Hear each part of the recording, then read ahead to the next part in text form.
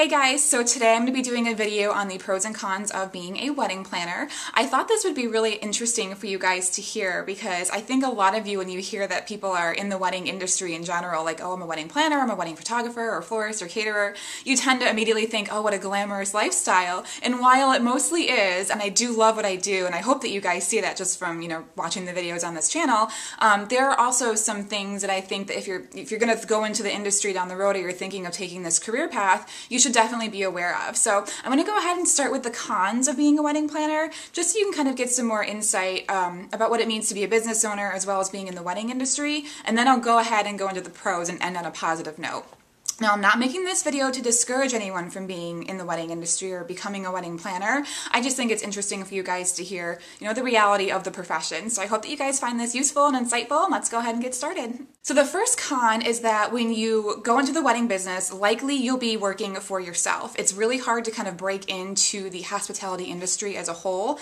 So for example, if you watch my video on how I became a wedding planner, you know that I tried to break into it by working for other people instead of just taking this huge risk and starting my own business, but I wasn't able to do it. So I did start my own business, and a lot of people go that route. However, with that comes the territory of being a business owner, which is very stressful in and of itself. So you have a lot of costs to being self-employed, basically. And the biggest one is going to be health insurance, because obviously you have to be covered. Also business insurance.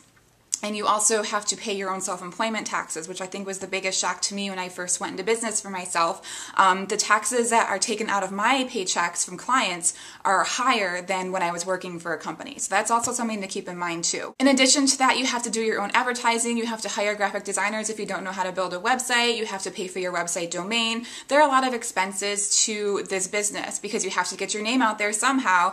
And I know in my video on how I became a wedding planner, I talked about how I initially advertised on Craigslist, but it gets to a point after that where you really want to be advertising to a different clientele and acquire clients that are willing to pay what you deserve to be paid on the wedding day. So I started out with Craigslist because I was offering my services at a very, very, very discounted rate. But now I don't want to be offering my services when I'm not making any money.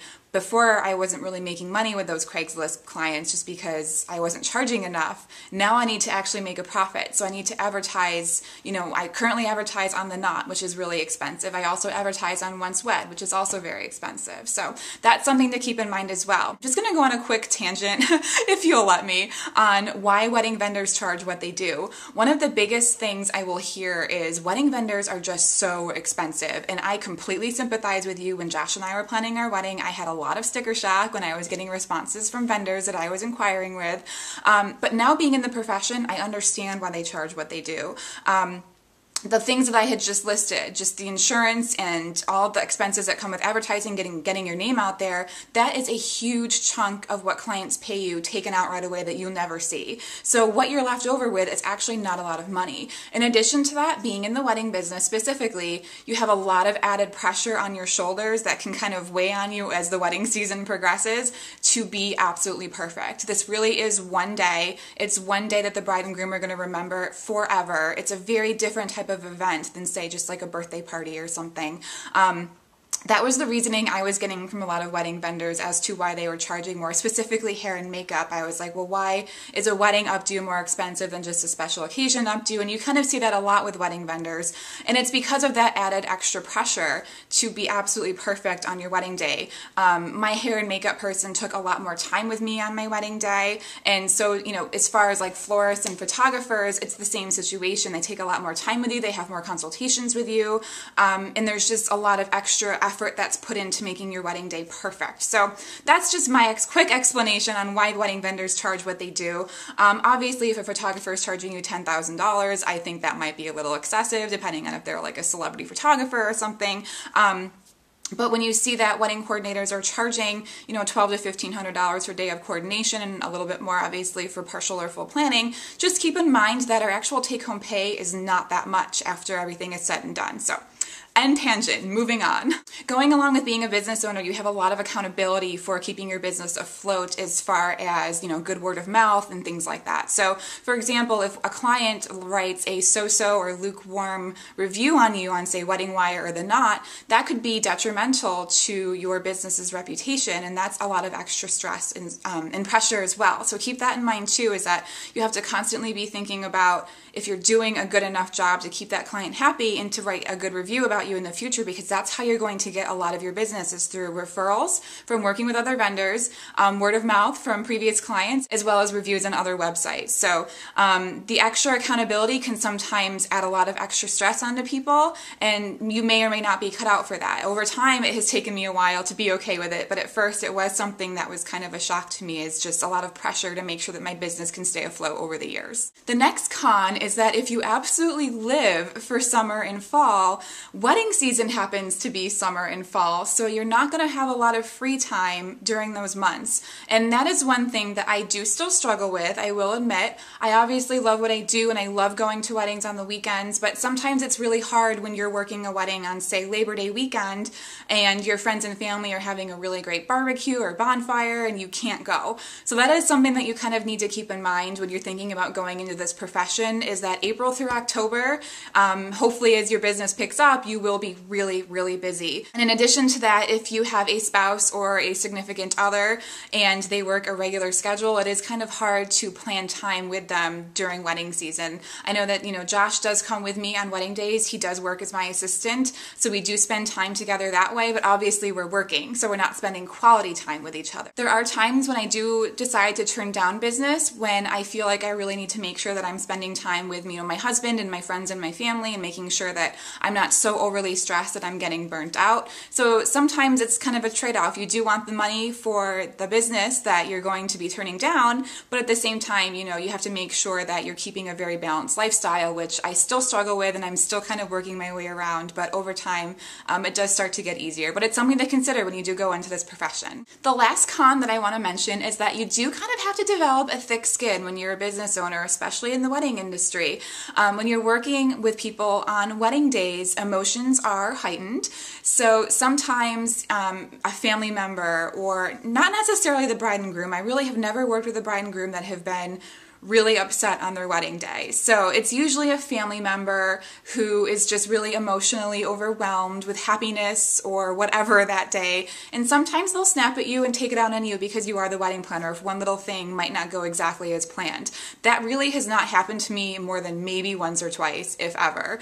But you have to keep that in mind, is that sometimes that does happen, and it's not because you're doing a bad job.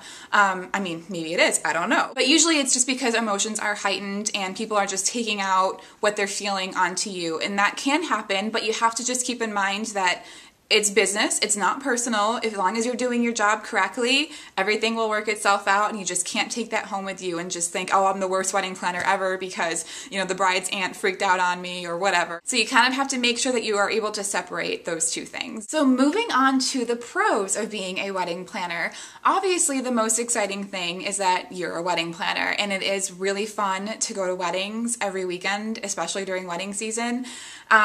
It's hard to explain, but once you're there and you're in the thick of it and you're, well, for me anyway, as far as coordinating and, just greeting all the vendors and seeing everything come together and helping and assisting with setup, it's just, to me, I'm in my element and I love it. It's just, I feel very supported by a lot of creative wedding professionals in the industry, and I feel very inspired by the people that I work with and meeting new people in the industry. It's all very exciting, and it helps that you do get to eat cake and whatever dessert buffet the bride and groom put out. So you have to make sure you keep your eye on that though, because it's easy to kind of just gain a few pounds during wedding season when you're eating a lot of wedding cake over the summer. But yeah, so weddings are very exciting. They are a lot of fun, especially during the reception once the bride and groom have gone through like their first dance and all of the toast and everything, and it's just party time.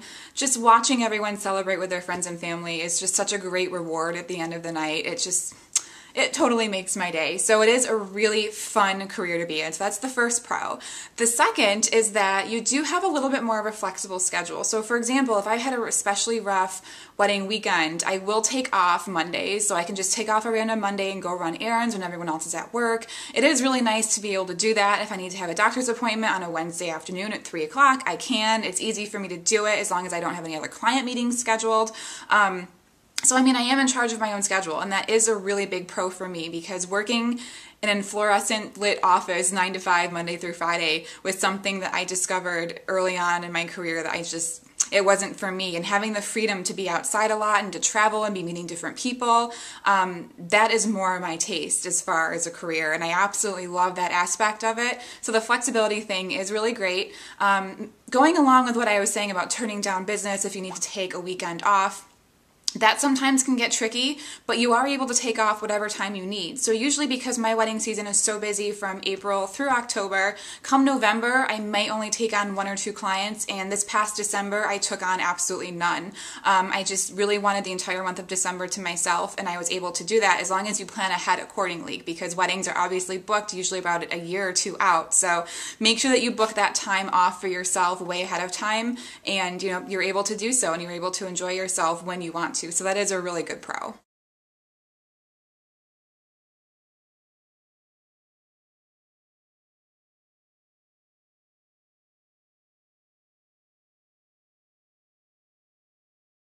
The last pro is kind of cheesy, but when you're in the wedding industry, your research for your job is going to, bridal fairs and reading Martha Stewart weddings and looking at Style Me Pretty all day. So, as much as that's not a huge part of my job, it is something that I do need to do on a regular basis to keep up with the wedding trends. And to me, I would just be doing that anyway. So it is really fun. And that is pretty much it. So I hope that was helpful to you guys. Thank you guys so much for watching, and I will see you back here soon. Bye.